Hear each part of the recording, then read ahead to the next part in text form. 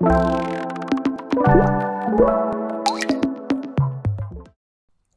is going on, everyone? Tutorial Tim here, and today we're going to be adding auto layout to these dialogues, and we're going to go over a couple, and then I'm going to challenge you to make some. So let's get started. Here I have a couple of elements that have been made that we'll need to use to compose these dialogues, and we'll go ahead and start with this alert dialog.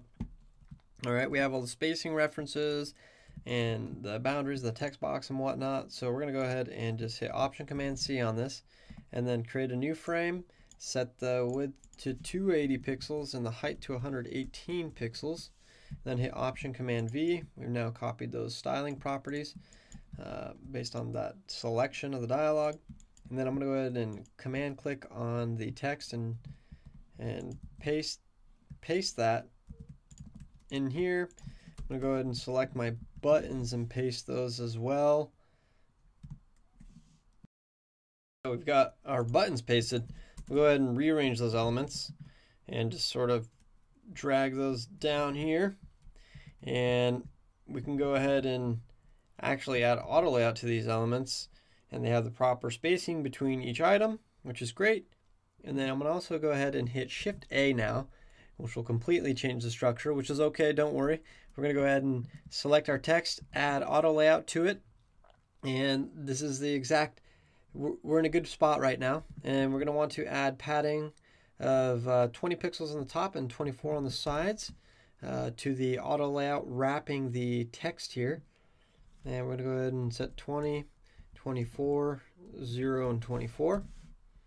And then what I'm going to do is go ahead and readjust the width again, set that to 280 pixels.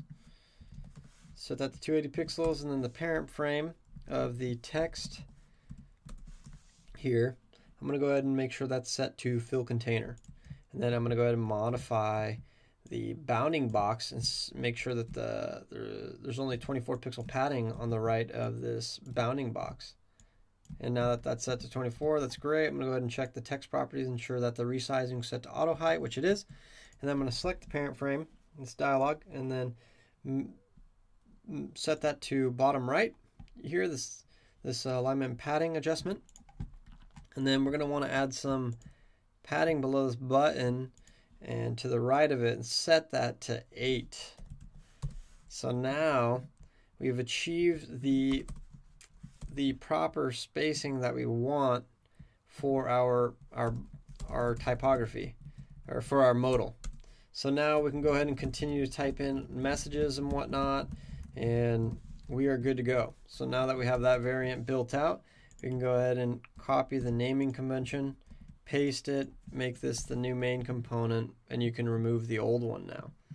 So with that said, we can proceed to moving on and creating this simple dialog variant. So I'm going to select it, Option Command C, create a new frame, the width set to 280 pixels and the height set to 240 pixels. I'm going to hit Option Command V. I'm going to copy this text, paste it, and then I'm going to go ahead and actually grab the list item variant that's needed. I'm going to drag that in there. I'm going to ensure that there's a spacing of about 20 pixels from the top here. I'm going to duplicate this and hit Command D to duplicate it again. And then I'm going to go ahead and hit Shift A. And we almost have the desired effect. So all I'm going to do is click on my text, hit Shift A, wrap that in auto layout, set the properties to 20 and 24.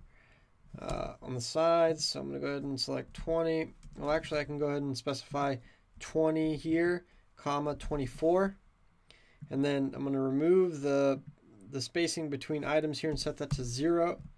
Whoops, I'm going to remove the padding on the top, set that to 0, and then I'm going to go ahead and select the frame of the header and make sure that's set to fill container, and then I'm going to go ahead and adjust the text bounding box to make sure that is set to 24 pixels without,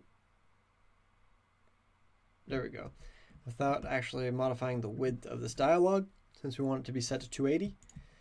And with that, we should be good to go. I'm going to go ahead and select the dialog, the parent frame, auto frame, set the spacing between items to 0, and boom, we have created the desired effect. So everything will adjust accordingly with auto layout implemented on everything. even if I modify the height or make new lines in the dialog header. So that's good. We'll go ahead and rename that component, make it a main component, delete the old one, in with the new. And we'll go ahead and create one more variation here. So I'm going to hit Option Command C, create a new frame, set the width to 280 and the height to 300 pixels, Option Command V to paste those styling properties. I'm going to go ahead and select all these elements, copy them, and paste them in here. And with that said, I'm going to hit Shift A on the parent frame. So that's going to change everything up here. And what we're going to want to do is actually group our text here. Ensure the spacing between the text is set to 16 and not 19. And then since that's wrapped here, I'm going to go ahead and select the parent element and set the padding to 0. And we're going to go ahead and specify the padding on our own. So 20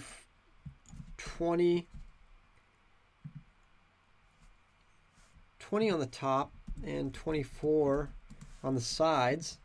And what we're going to want to do is select our parent frame again and then set the alignment and padding adjustments to bottom right. And then we're going to want to group our buttons with auto layout. So hit Shift A again and ensure that's set to bottom right.